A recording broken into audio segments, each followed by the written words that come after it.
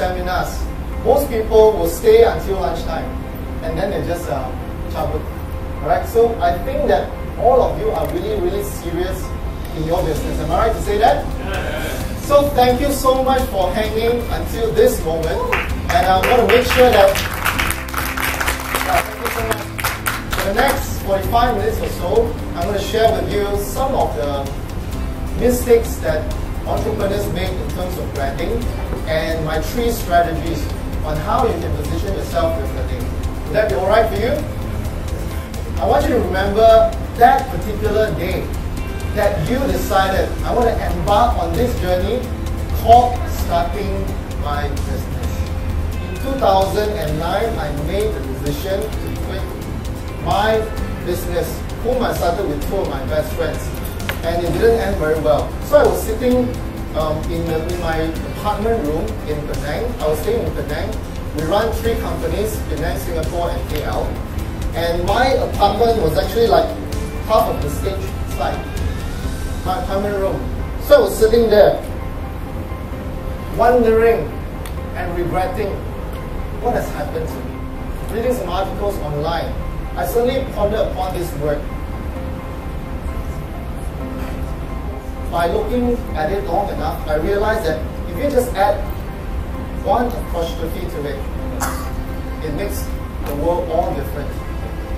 That is the awakening that I had. Adversity is usually the best guru in your life because it helps you to shape your character. It helps you to form that never dying belief in you. It helps you to actually bring yourself back up. We are all living in this huge hypermarket of people or products, and we are up there. Whether you like it or not, people will place us up there. And there will be shoppers pushing around the carts and looking for your services, looking for your expertise, looking for the particular thing that you have and others don't. So whether you like it or not, we are all brands, we are all up on the shelf. It's what message or what kind of perception that you give the shoppers that can define who you really are. Let's face it, everyone is a brand because you are all unique experiences on your own. But not everyone is branded.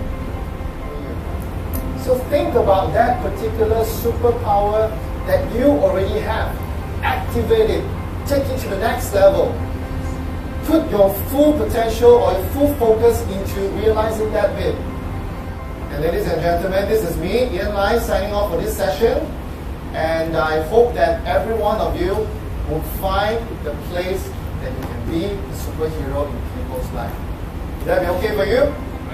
Right? So think I'm possible, act I'm possible, and achieve I'm possible.